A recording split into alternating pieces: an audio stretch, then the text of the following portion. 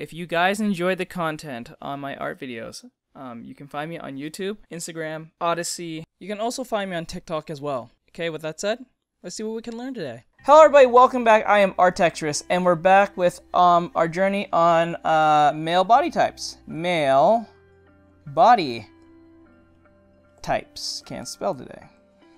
That's wrong. Anyway, so with that said, I hope you guys are ready to do this. We're going to jump in on, I think the first thing we're going to jump on is just more heavy set characters like our good friend here, Roadhog. Those of you who are Roadhog mains, shout out to you guys over there who plays Overwatch and all that great stuff. So we're going to use Roadhog as our guest today to understand body and how to construct one for the male. I already did one for females, from more heavy set, more chubby, to more masculine, to more lean. Now we're focusing on the males. And then after that, when we're done with the journey of males, from more heavy-set characters like Roadhog to more burly-like men who are kind of chubby, but not really. They're kind of like Roadhog here. I think he's more like in the burly side of things, but he has that big bubble gut, and we're going to be focusing on that and all that great stuff. And then we'll keep going down the line to more thinner men, from lean to very muscular, just muscles all around. But right now we're just going to use Roadhog again. I'm using another Overwatch character to do this. I'm sorry guys, I know this is I'm not going to cop out this time. I'm not going to just use the character and explain. I will do some drawings on my own, but it's going to be like a character design type of thing. So we're going to be doing that. So let's just jump into it. So number one thing you guys have to look for is that when drawing these characters, you must know that when you're drawing a character as big as like Roadhog here, we have to look at what's important. The number one thing is the gut. Yes, the big old bubble gut, this thing right here. This generally, oh my god, I can't talk. This size of the stomach is like one of his best characteristics that you see on Roadhog.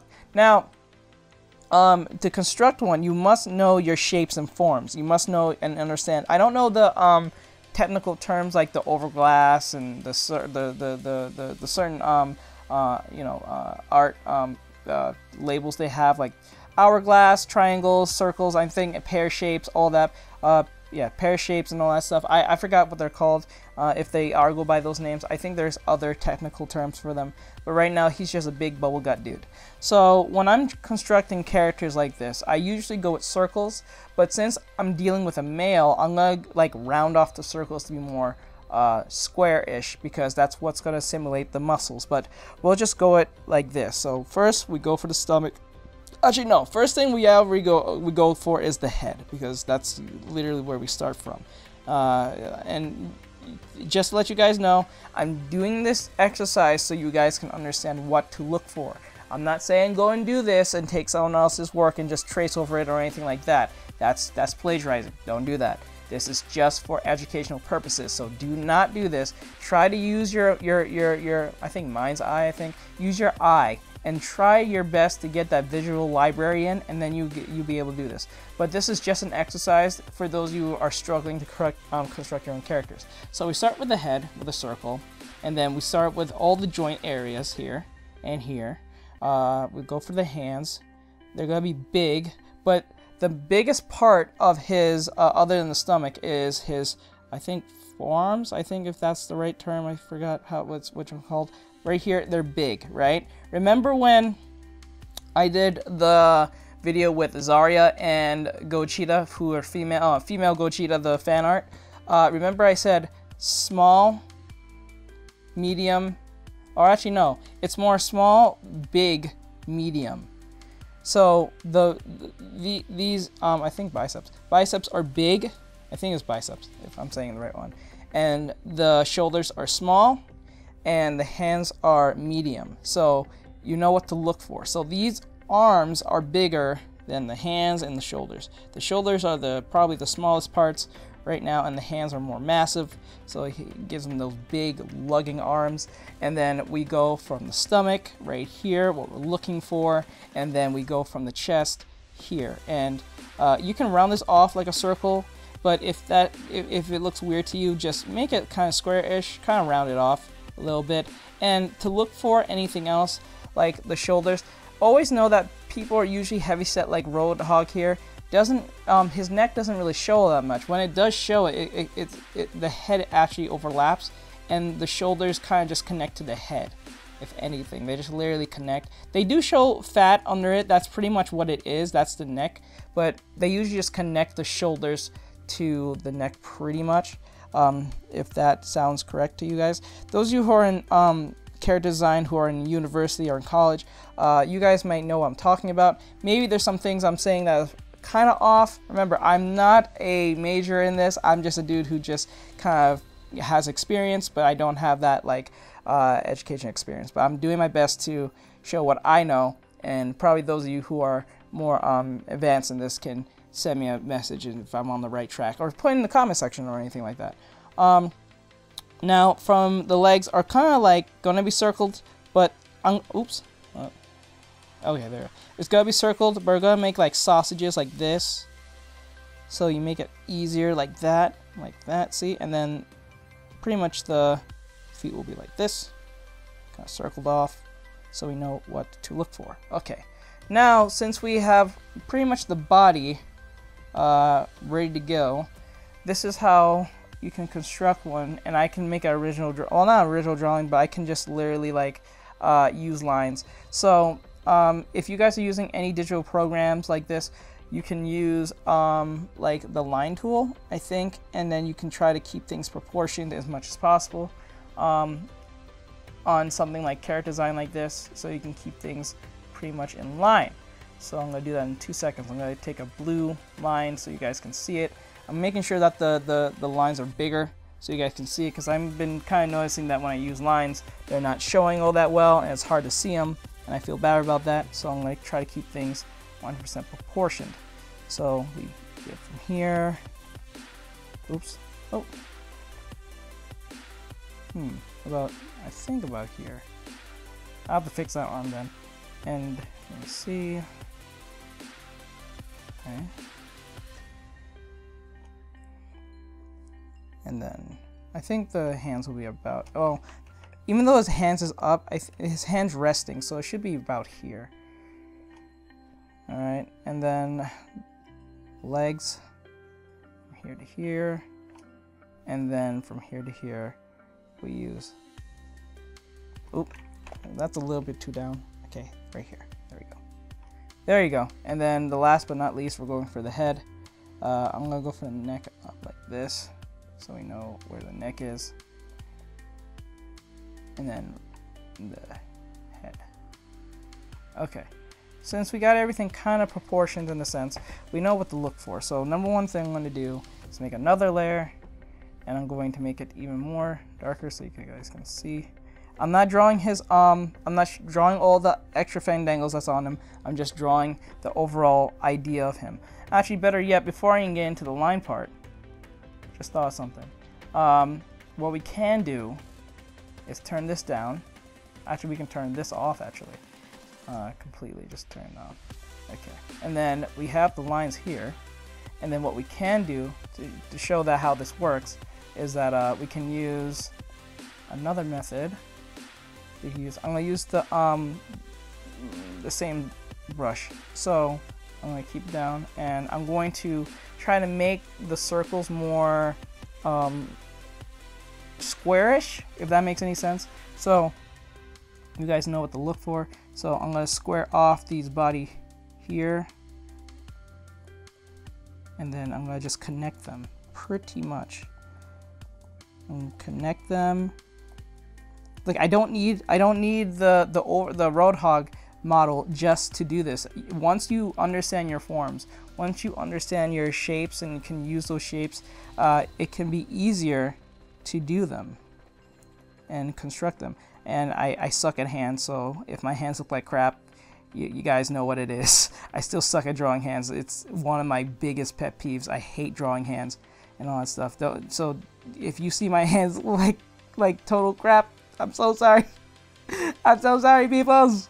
Alright, so like that, right? And then we're going to give it a little bit more definition, like that, right? See how much easier it is to see the body type. Like once you understand your forms, or once you understand what to look for, like the joints, and make them circular and stuff like that. You can always use circles for every body type if you want, but I use squares and stuff like that to symbolize the muscles, or more of a masculine type character. When it comes to females, you can use some squares if you want, if that's what you're most comfortable with. But just to show, difference in like gender, muscle types and stuff, it makes it easier and stuff like that. But hey, that's just a method I use, so you don't have to use that method. That just works for me and stuff like that. So I'm going to. We got the arms pretty much. Don't worry about this part. This is just pretty much behind. Oh, okay. This is pretty much behind the stomach. So don't worry about that. That looks weird. I'm gonna erase that soon. So put it up here, and then we're going to give him his bubs, his bubs, his man bubs. That's pretty much what that is. Okay, and then we'll put this in here, and give him his big old stomach. The stomach is going to be resting, like, okay, see how his stomach is kind of like, okay, let me bring it up. See how his stomach is kind of like this? The only reason why it looks like it's full pressed up because he has stuff that's on it, like the items that's on his like this thing right here. I forgot what it's called. His utilities and stuff like that. That's kind of like, that's because the stomach should be like pressing out like that or something like that. Like it's supposed to be hanging. But since Roadhog has more muscle here, you see here where the breast is supposed to be falling, he has more muscle, so there's more muscle that's pulled up than anything. Not saying they're not laying, but they're more pulled up because he probably does more push-ups. He does more what do you call it? Like pull-ups, push-ups, all that type of stuff. The work on his upper strength, pretty much. So I can make my own type of Roadhog from this point. Not Roadhog, but Roadhog body type. And let me see. I can't read here.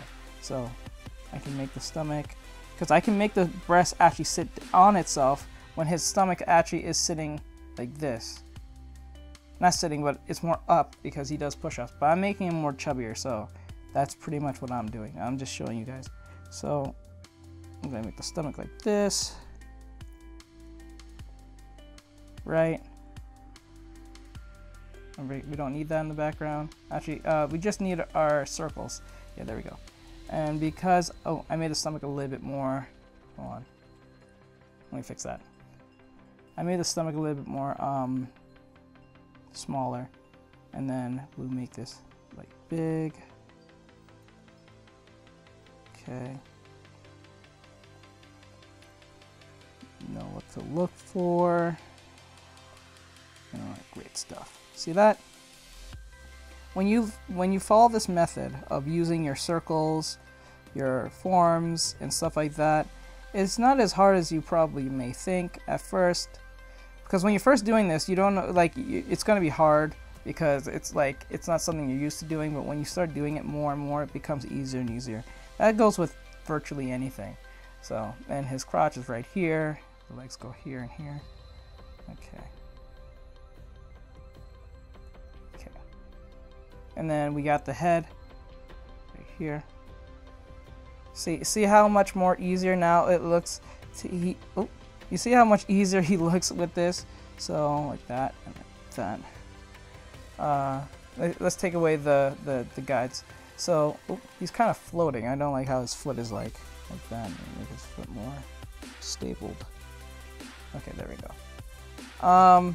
And we're going to erase this to give it more, like the arms behind there, and then we're going to erase this. Because this is part of that, and then we're going to, yeah, okay. So you see how much easier it is to see this now as a character instead of just a bunch of circles. The circles are just guidelines to let you know what to look for. What's supposed to be small, what's supposed to be big, and what's supposed to be medium size. His head is probably the one of the smallest parts about him. Literally, like his head is not that big, but nor that small. His biggest body part is his gut, his arms, right here, and I'll say maybe his legs, pretty much, but that's near nowhere here. So, but his smallest features is his shoulders, his head, and I guess you can say his hands, but not that much. Those are like secondary, but that's something you should look for. Now we're going to the other method of how to construct bodies and keep them more proportioned. This is just a method you can use. I don't really use this method because I just kind of eyeball it and do all the flipping the canvas type of stuff, but that's me just doing the way I do it. But I'm just showing you guys a method you can use. So I'm going to use probably a green, like a dark green. You guys can see it better. So I'm going to turn this down. So we know where his head is. So what we're going to do is well, we can keep this on. We don't even really. Yeah, you can keep it there. All right. So okay. I'm gonna do this real quick. I might time lapse this, but you guys can like stop and pause and see where I'm at. So this is the shoulders, where the neck is.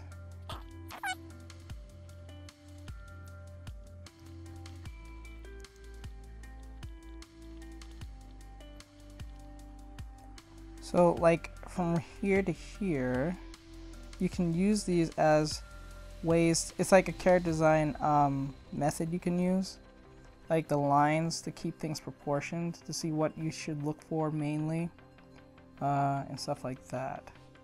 So this is something you guys can use. There's other ways of doing this. I think there might be other videos on this very subject on using the line method. I don't like using it too much. I just like eyeballing my stuff. So. And then if something looks off, I just fix it and thing, because I've been doing this for so long. It's like like doing this method is kind of not annoying, but it's like it's not something I just usually do. So it's like it is what it is.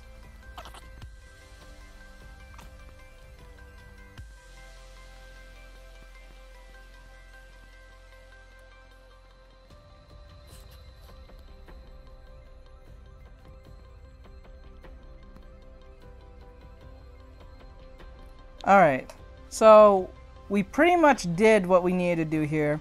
We constructed a body type pretty much, and we did, well, we use roadhog as a reference to understand what to look for, and I don't think we're too far off. I think we got it pretty well, but I used most of the circles on this one, so it looks kind of soft compared to the original. But this is something you guys can use. I think this was pretty helpful for those of you who want to construct your characters in a certain way and keep them pretty much proportioned and understand how to keep them proportioned. But I'm going to redo this again, and then I'm going to time lapse it. I'm not going to explain anything because pretty much I just did what I did earlier, but the difference is of using the actual model, I use a different angle. So he's looking straight at us. So that's something you guys can use to keep your angles 100% and still draw your characters the way you want them to be. Always keep things proportioned, know your forms, know your shapes, and this can be helpful to you guys. I'm going to do this again. I'll be right back, guys. And I'm going to be a lot more refined on this. I'm not drawing the whole character. I'm just drawing the main shapes and everything else. So I'll be right back with another color. I'll be right back.